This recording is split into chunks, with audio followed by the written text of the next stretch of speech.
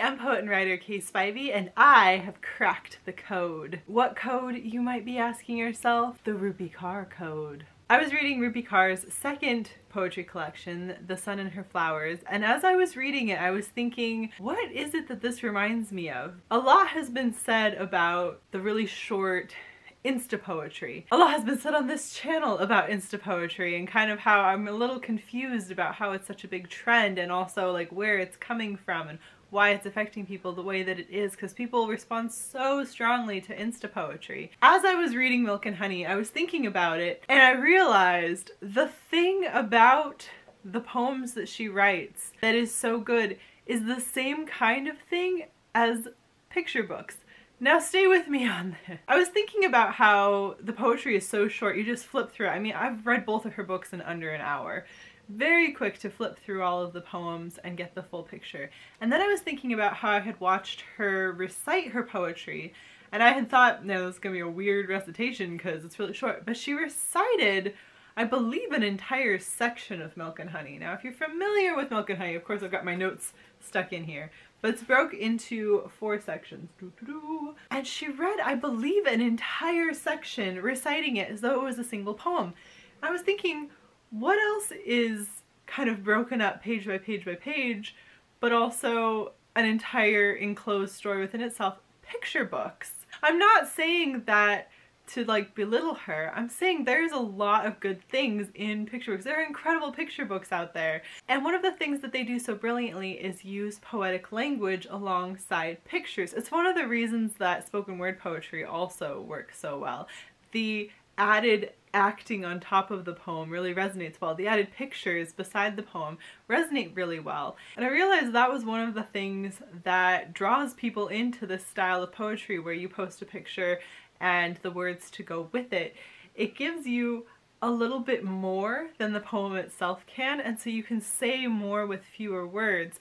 Very similar to the way that the images enhance the picture in a picture book. For example, I happen to have Jen Campbell's Franklin's Flying Bookshop here, and if you look,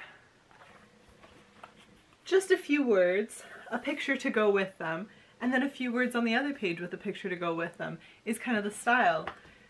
In Rupi Kaur's poetry, and in other poems, it's not just hers, some words, a picture to go with it. That wasn't the best example. Here. Jigsaw puzzle pieces to enhance the words. A similar kind of concept where there's a reason that picture books do so well with younger kids, and that's that you can start to understand words, just written words, alongside pictures, and it gives them meaning. Same thing with poetry. Sometimes it's very hard for people to read a big column of words and derive any meaning from it. This kind of goes towards the whole thing that's been going around about people if you can visualize an apple in your head or not. Some people can't visualize an apple in their head. Now if you're reading a poem and you can visualize an apple in your head and they say apple, you're like, gotcha. But what if you can't visualize an apple, but there's a picture of an apple right there? Now you're on board. Now you're with the story of the poem. Picture books also tend to be one story back to front. This is an enclosed story. In Rupi Kaur's Milk and Honey, as well as in The Sun and Her Flowers, each of her sections works like an enclosed story. It works like a singular poem. I'm just saying, keep with me here. Now, the reason that I've got all of these in here is I wanted to also talk about one of the things that I noticed, which is that there's a lot of belittling of Instapoetry. I think for that exact reason, if you're the type of person who can visualize an apple in your head, you want to know more about that apple, you really want to get into what the feeling is that comes with that. You want there to be more words. But if the picture of the apple is there, you're already placing your own thoughts and words onto it. Are you seeing what I'm saying here? It's almost a different medium. It's very much closely related to the way that picture books work and why they're so brilliant. So I wanted to go with a different thing, because what you're saying to yourself now is Rupi Kaur's material is not kid friendly. You can't be saying that this is like a picture book, kids can relate to it. No, and I'm not saying that at all. What I'm saying is this style of writing resembles picture books in a way that another medium resembles picture books, but also deals with adult themes and is often belittled by many people. What is that, you may ask? Graphic novels. Aha, you didn't see me going there, did you? No. But poetry and graphic novels actually have a lot in common, and it's that picture book link. It's the using rhythm in words and language and tying it together with pictures to help enhance the meaning. I want to point this out in a way that kind of goes back to how short Rupi Kaur's poems are and how a lot of people, myself included, were like, is it really a poem? I'm going to show you one of her longer ones. This one here is just roughly over 100 pages. Alison Bechdel's Fun Home, which I'm sure you've heard of because now there is a musical for it, and if you haven't read this, this is a brilliant one. This does tend to be a wordier graphic novel, but this spread here, this famous spread, because this is of course the spread that has the famous song from the musical, which you may have heard about the keys. This spread also has just kind of over 100 words. This spread and this spread, very similar number of words. And so you're deriving meaning from the words alongside the pictures, alongside everything that has led up and everything that will lead after. More examples, more examples.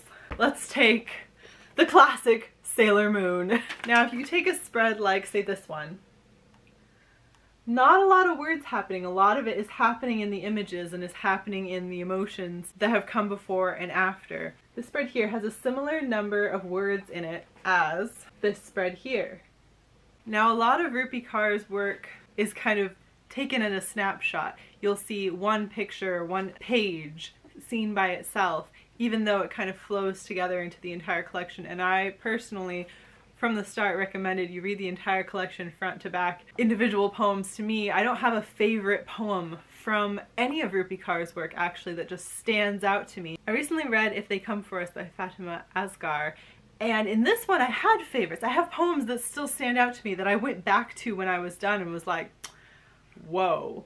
And I didn't have that same reaction to Milk and Honey or The Sun and Her Flowers because they weren't poems by themselves that I was just like, whoa. But I finished sections, immediately stopped and was like, whoa, that was quite a message you got across.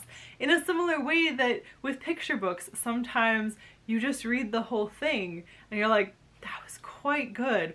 Or chapters in manga or in graphic novels. One page may not really stand out to you, but the entire collection, the entire book, all really work together to be something impactful and something memorable. I was also going to do examples from my favorite, Johnny the Homicidal Maniac, but I thought probably not, because when I was looking through for pages that were going to be pretty okay for showing on camera and YouTube not being like, there aren't a lot. So I had been questioning why it was that instant poetry was so popular, and I wasn't really understanding it.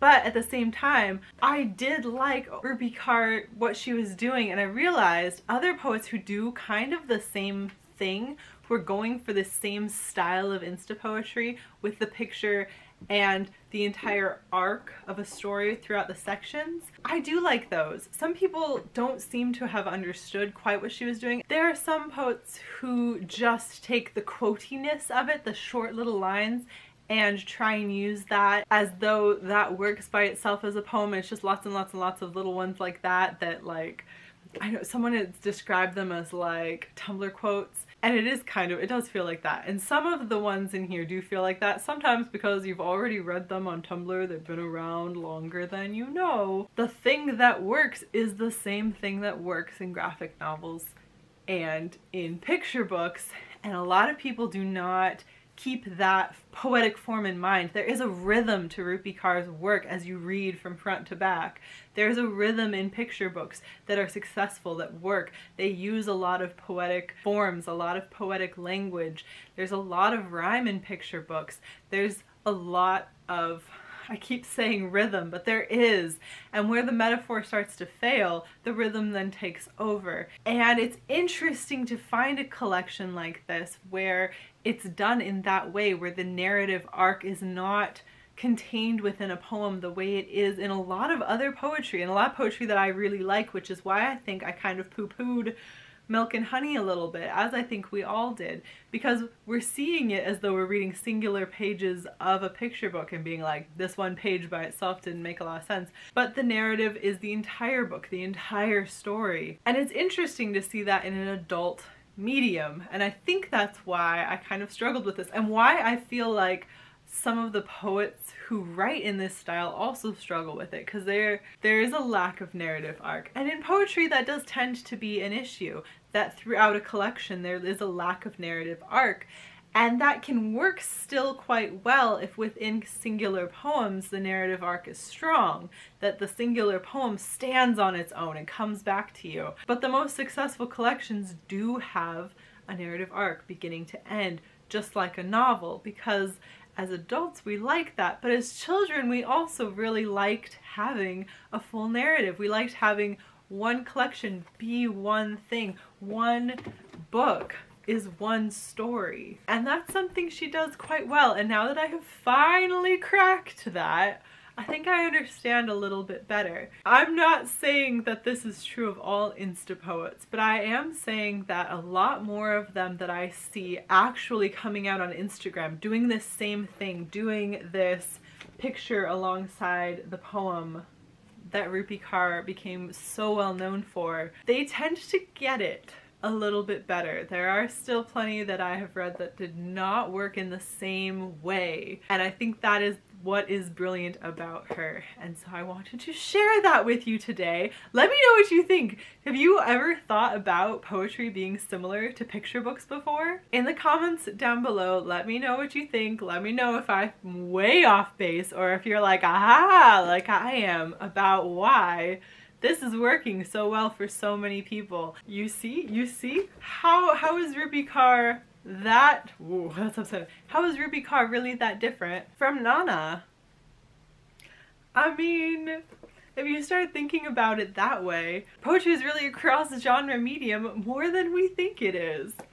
Anyway, I thought that was cool. I hope you thought that was cool. Like I said, leave some comments down below, and I'll talk to you again soon. Good luck to all of us. Bye!